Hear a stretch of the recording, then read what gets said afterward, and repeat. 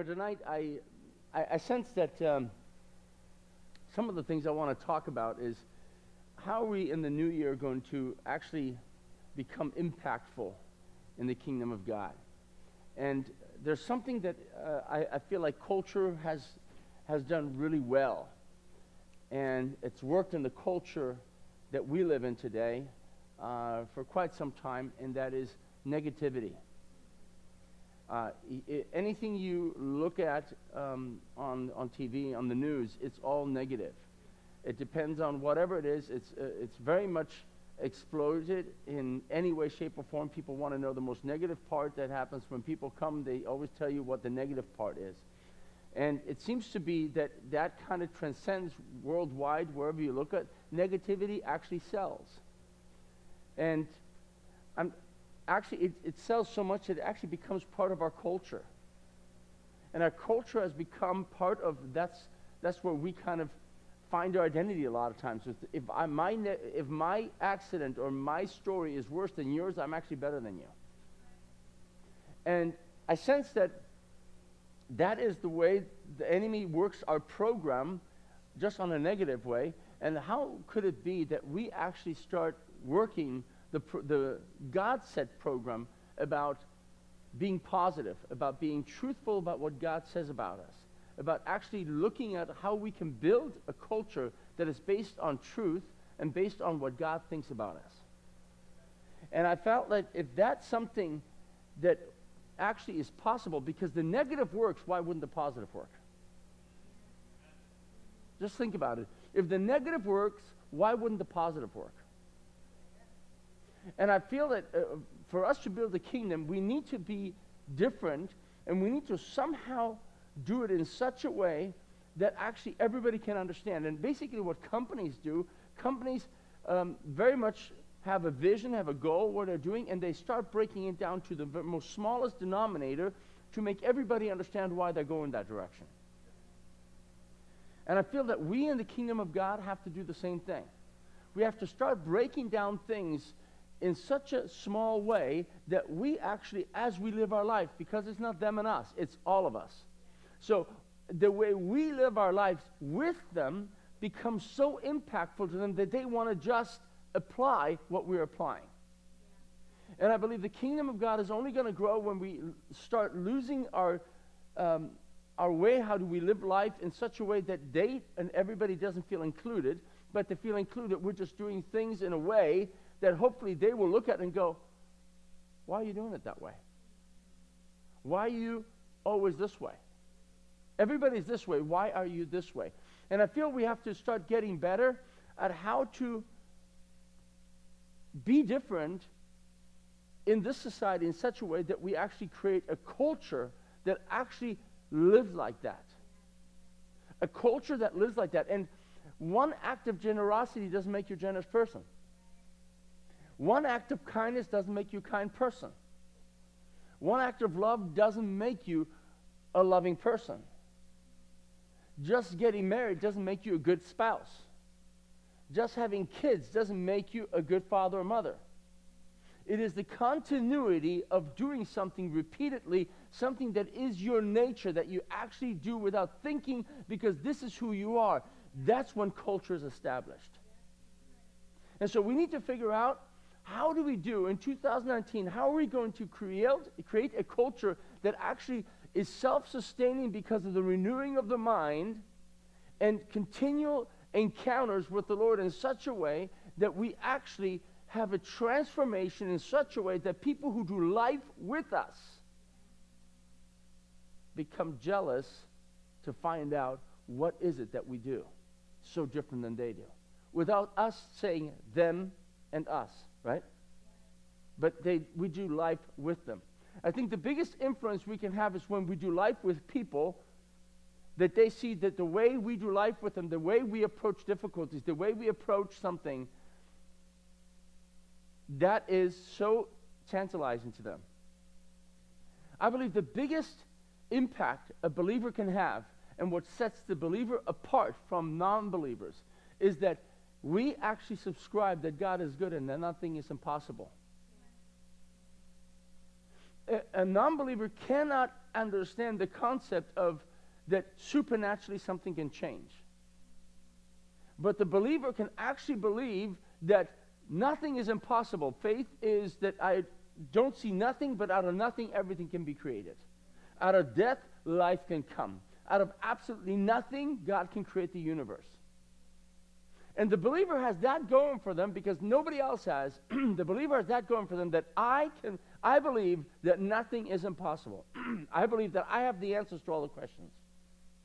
I may not get them right away, but I do have them. And that is, if I walk in confidence in that way in life, that's going to be the difference. So,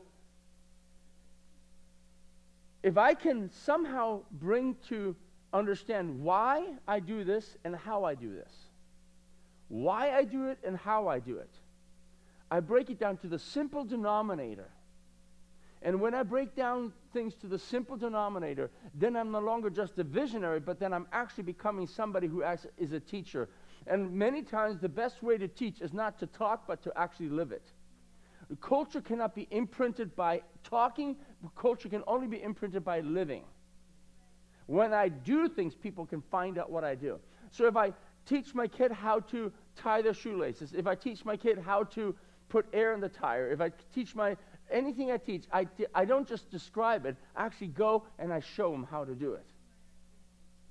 When you see a little kid, the first things you teach them is how to eat, right?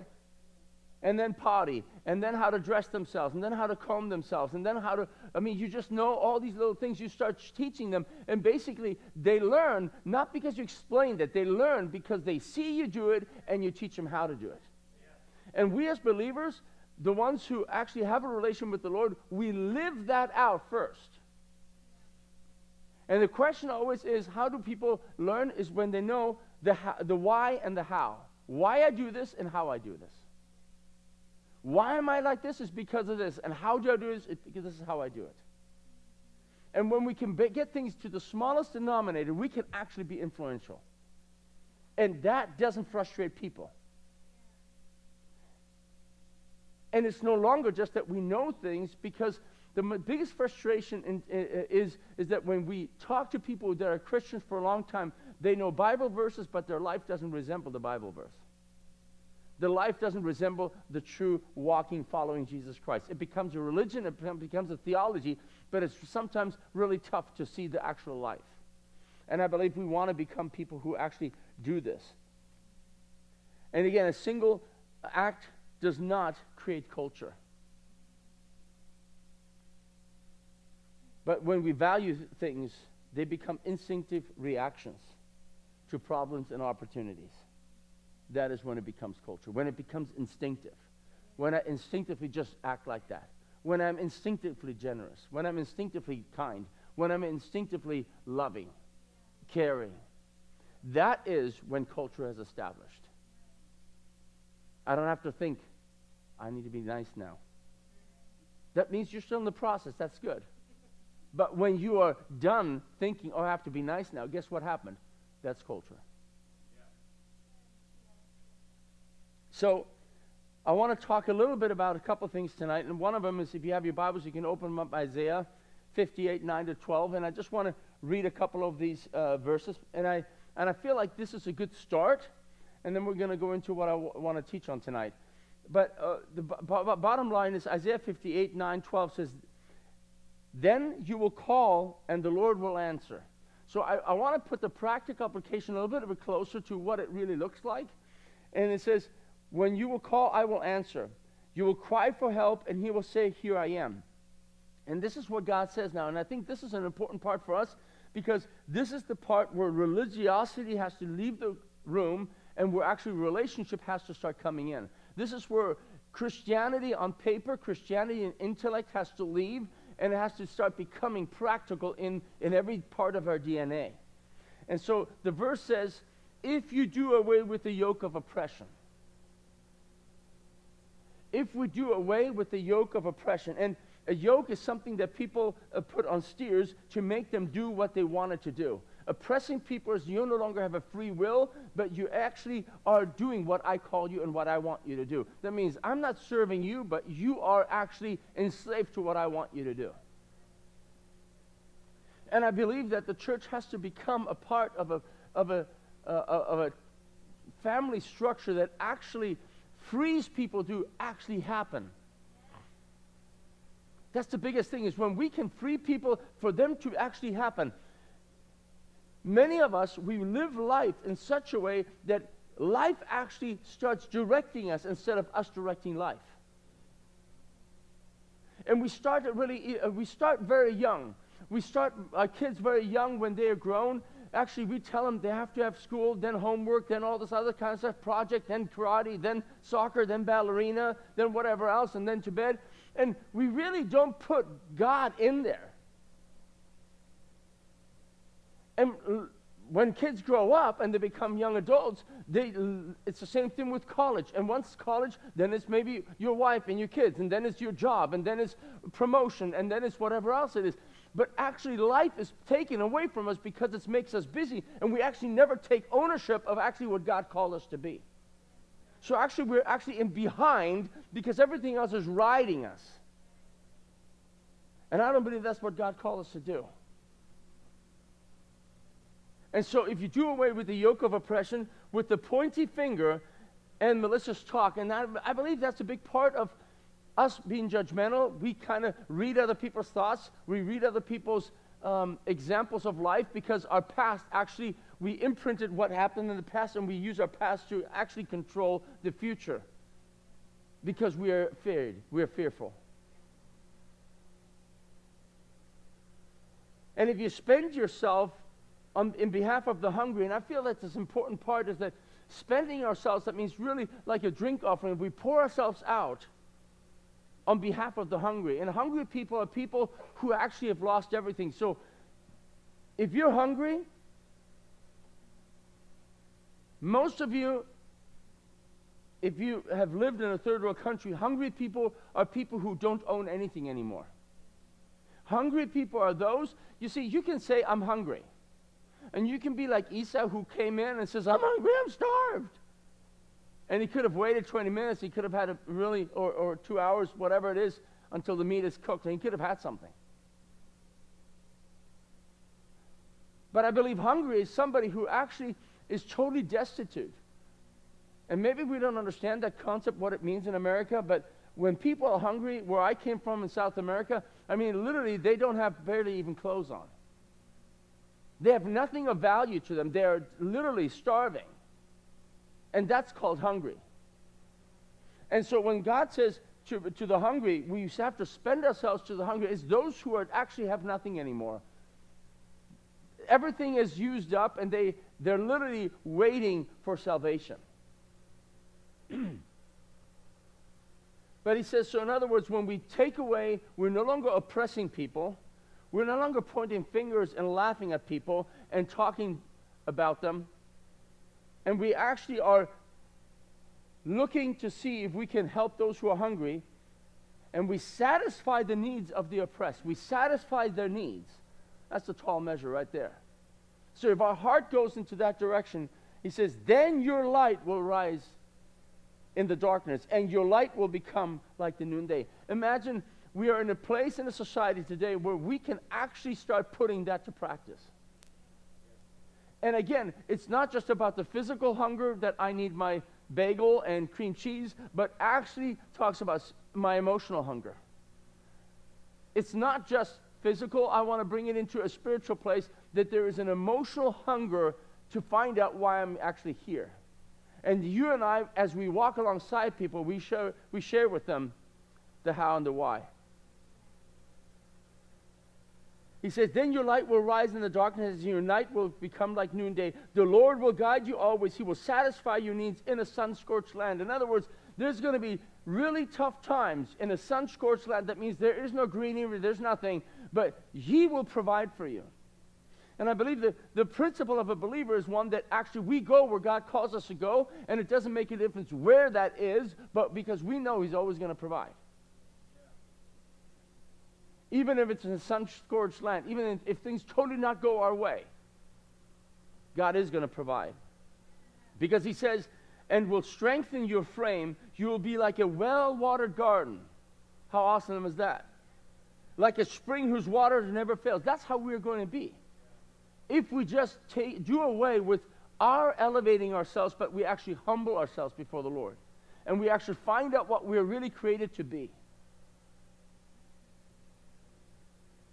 And then it says, when we get there, because we were not there, now we're here, then he says, your people will rebuild the ancient ruins and will raise up age-old foundations. You will be called repair of the broken walls. In other words, as we actually start walking in that anointing, in that restoration, we are going to actually help other people start becoming those amazing people that God created. They're actually going to start hanging out with us because they're going to find they're called, their DNA is calling unto a restoration. Their heart is calling to be fulfilled. Not just for 2 seconds, but to be fulfilled. Restorer of streets of dwelling. How awesome.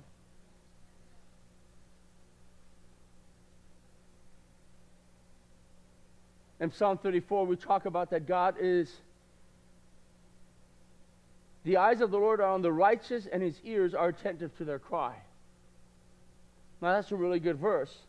What I don't like about the verse is that in verse 19, it says, Psalm 34, verse 19, a righteous man may have many troubles. We don't like that idea. But I feel that when we don't understand that, a righteous man may have many troubles. And if you've walked our life, and you've walked your life, you're going to find that you have encountered many troubles. But the question is, how have we encountered those troubles? How have we actually dealt with them? What was our culture as those things that started coming towards us? How did we respond? The why and the how. Why did you do that, and how did you do that? When we're walking in this culture today, when problems come, when troubles come, why and how is what people are going to ask. Why are you doing it that way? Well, how do you do that? And if we don't have a way how to answer that, then we're no longer better than anybody else. Because we're just people walking. But I believe God has called us to actually give him the why and the how. Because that's what impacts culture.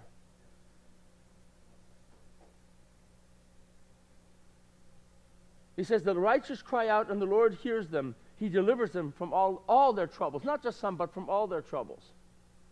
It doesn't say instantly, but he does deliver them. It doesn't say instant, but he will deliver. So I believe that's a problem that we don't quite understand. We want instant. Come on now, I prayed. What's going on? And it's not how God works. Now, very quickly, I just want to mention this, and we talked about this many times before, but I do want to just mention it because it's the context.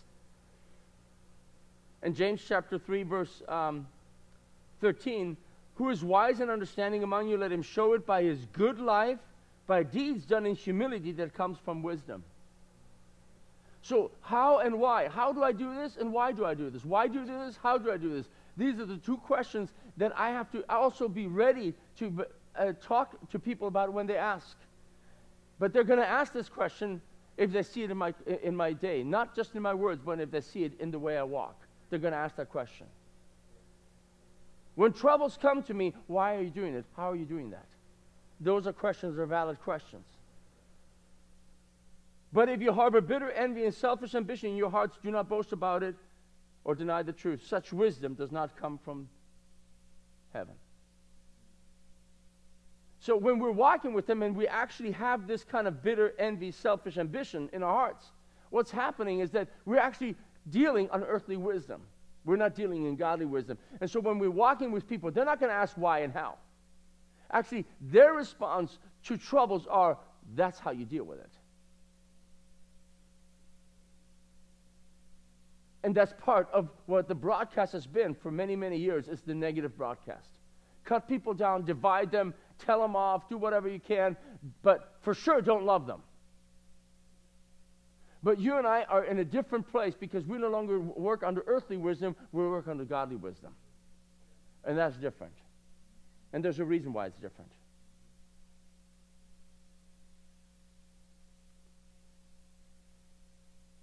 He says, what causes fights and quarrels among you? Don't they come from desires that, your desires that battle within you? Of course, we all want something. And I want it now.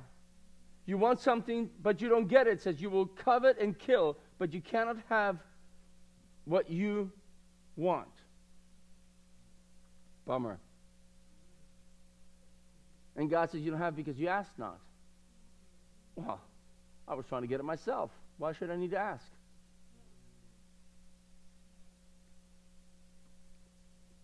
And I think this is where I find it becomes interesting. You have not because you ask not.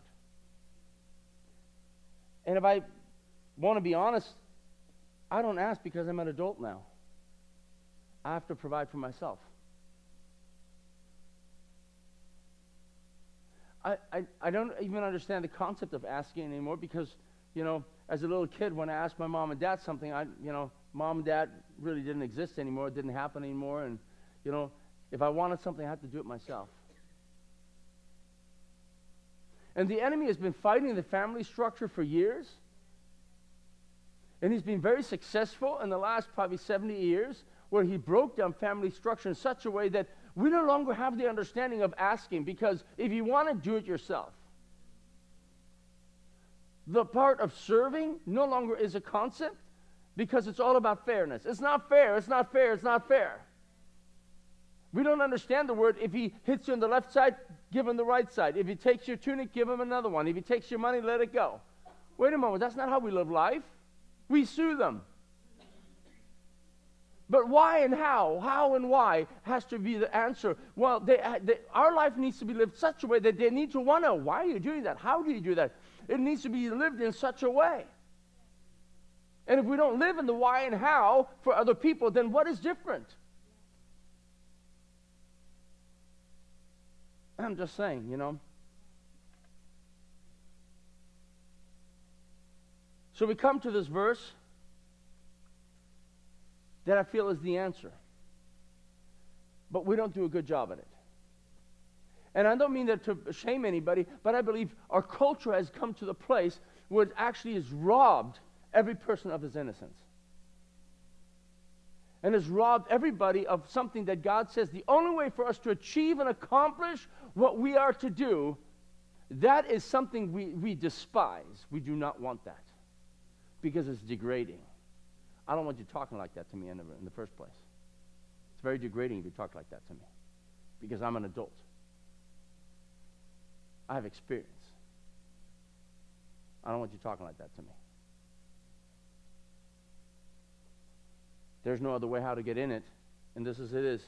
But those who embrace him and took hold of his name were given the authority to become children.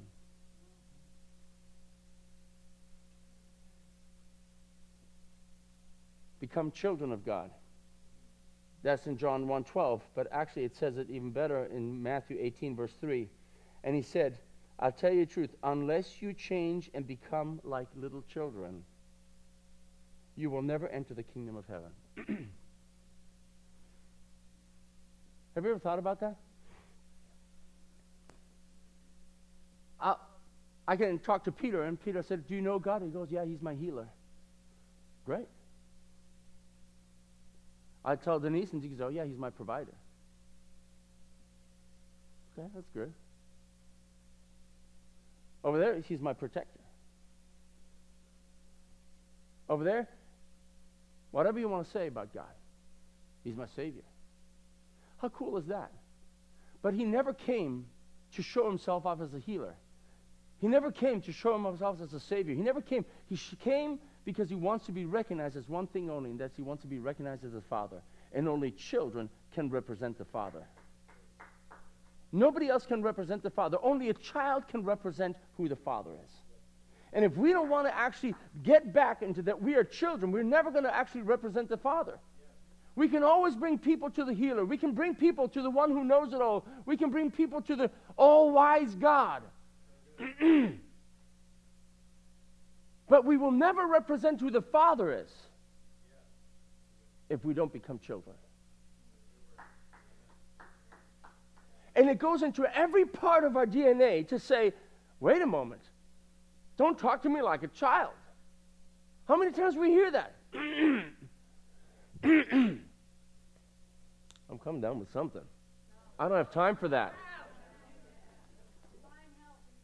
I don't have time for that. So, but how many of us have this issue? You talk to me like you're my mom. You talk to me like my dad. I'm not a kid. You don't talk to me like that. And I understand some people just have this idea that they have to teach everybody. I'm not saying that's all good. But I believe that when Scripture says, and he said, I tell you the truth, unless you change and become like little children. We have to become like children. If we want to represent the Father, the only way to represent the Father is if I acknowledge that I'm a child of God. So I want to walk you through this about what that looks like. Learning to be a son and a daughter is one of the biggest things of sons and daughters is obedience. You obey what mom and dad say. There is no option. I don't know, but obviously that doesn't happen anymore. You watch Walt Disney, kids become the parents of the parents. Culture has totally erased the honor that parents actually carry, the weight that actually parents carry. And so the church now is in the dilemma because when we talk about family structure and family values, they have no clue what that looks like. Most people come from broken families, broken homes. There is no structure of a family structure, and every structure that you want to even somehow attain to or embrace has negativity from everybody, so nobody really likes a mom. Nobody really likes a dad because there's bad experiences. Nobody even likes my brother and whatever else, cousins, because it's all bad. And so when God the Father says, the only way you're actually going to represent me is like a child, and the family structure is broken, so how are we going to actually do that? Where's the why, and how the why? Where is it? Because why do you do that? Well, I'm a child. Well, what does that look like? That's bad. How? Well, because I'm a child. Whose? My Father's. Are you with me? So gaining the concept of what actually it means to be a child of God is an important part. And I know when we're grown-ups, we don't really like that idea, but I loved it when my father was 50 years old, and we were in Germany, and we were visiting his grandmother, and she would grab him by the cheeks and goes, so when are you going to be home? That's my dad. What are you talking about? But his mom would grab him like this by the cheek and say, when are you going to be home? I thought, oh my gosh, that's the weirdest thing. She grabs my dad. Well, of course, she's the mom. She can do that. And my dad loved it. Right? Why wouldn't you? You're the child. Your identity is a child. So you will love when your mom or your dad treats you like a child. Oh, no, we don't want that, right? I'm all grown up now. Let me tell you, you're always my child. You can be a grown child, but you're always my child. That doesn't mean I belittle you, but you're always my child because I'm your dad. That structure never changes. And in the church, it can never change either. We, as believers, as followers of God, we have to be the people who actually identify as children of God. And so, we have to learn to be obedient. When we know what it is to be a son and daughter of God, I just want to read a couple things. I don't have much time left. So I have to talk fast again. If I'm a son and a daughter of God, then I'm confident in what my dad says. I'm totally confident in what he says. Total, utter confidence that his word is true. My kid, when he was young, I would tell him to jump. He would jump. Why? Because I said so. Wouldn't make any difference if it made sense or not. Why? Because he trusted me. And I instilled it in my kids. I made him do really crazy things. Why? Because I can. I wanted them to learn to trust me, and that's why I did crazy things. But but the point is that they actually have total confidence in their dad. So if I don't have confidence in my father, what I'm actually saying is that God is abusive. I don't trust him. And what kind of a father picture are we giving the world if we are not people who have total confidence in our father? I'm just saying. And I know, well, my dad was a jerk, my mom was a total jerk. I get that. But I want to tell you, you're old enough now to say, you know what? Maybe my mom and dad were challenged in some area, whatever that is. But you know what? My father is not. Because he sent his son to die for me. And that actually speaks volumes. So, other thing is that I'm confident that everything that my dad owns is mine. That everything that he owns, everything, not just a little bit, everything that he owns is actually mine. In other words, we call it's my inheritance. That means I don't worry about where money's coming. I don't worry where anything, because I come from abundance. Or your dad's a total loser because he doesn't give me anything. I'm always walking around with nothing. We represent the Father like he is one of those who doesn't really care about us, because the way we act is not like he's the one who generously gives, but we act like he's not a rewarder. How and why? The question, do we act like children? Because then we can answer the why and the how.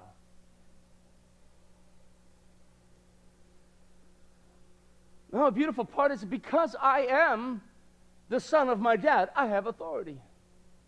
And what my dad has authority, I have authority. So I can go anywhere where my dad goes. Why? Because my dad owns the place. And excuse me, if somebody stops me, I go, excuse me, I'm his son. I go wherever I want. Right? That's how that works. But if I don't believe that I have the same authority as my dad, then I'm just not going to do that. We have to learn what it actually means. And you see, because we have such a distorted father picture, we don't even believe that anymore. We believe that's actually weird.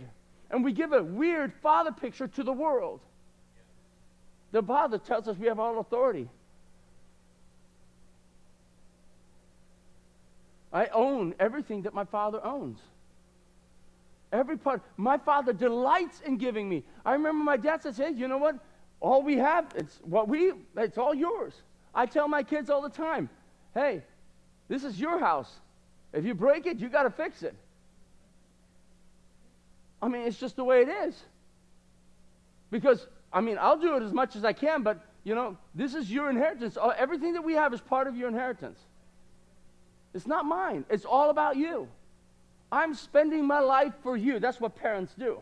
That's what Jesus did. God the Father sent His Son. He spent His life for us. That's what that looks like. I carry His name, His plan, His vision, His purpose. I continue my dad's legacy. Hello? I know today we're so smart. Well, you just want to do all the other things. But let me tell you, there's something in your family legacy that you carry. And if you don't do those things, guess what? You're never going to be as fulfilled as you can be. I'm not trying to narrow you, because that's what the enemy, no. I believe that there's something that every family carries, and that you are here to carry it. And if you don't want to carry it, that's fine, but you're never going to live a fulfilled life, because your father worked for it. You see, I carry the legacy of God. I carry that. I'm created in His image. Every child is created in His image. And so we actually carry the image of my Father wherever I go. And I do what? I build the kingdom of my Father.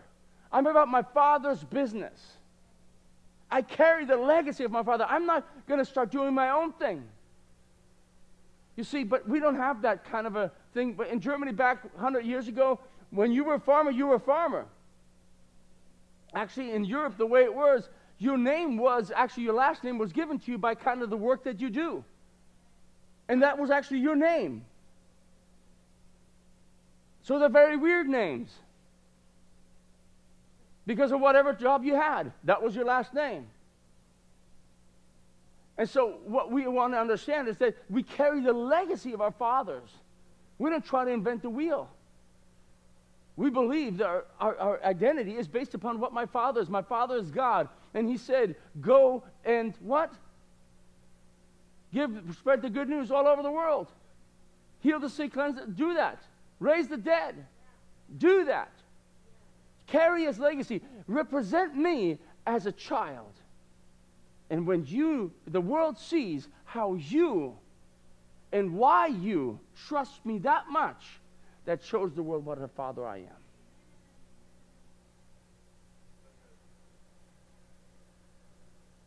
I'm always confident, secure, because my father will always love me. You see, I don't walk around thinking, oh, my God's going to punish me. I just messed up so bad. I'm always going to be, my father forgives me because my father's always, my kid. You know, I believe that we need to learn that when our kids make mistakes, most people just get ticked off and throw them away.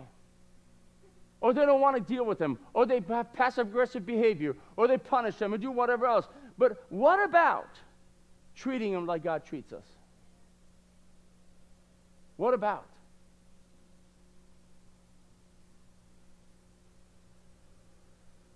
Basic truth is I know that my father has always the best in store for me.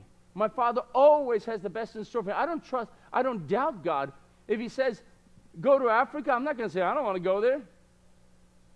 If he says, quit your job and go do this, I'm not going to stop doing it just because. No, if my father says I'm doing this, I'm doing this. Why? Because he knows what's best for me. Right? It's getting quiet. He always protects me. I'm not going to tell, I'm not going to be afraid. I'm not a fearful person. He always protects me. He always encourages me. He always talks to me. He always pursues me. He's always very clear. He holds me always to my highest. He always disciplines me, but he doesn't punish me.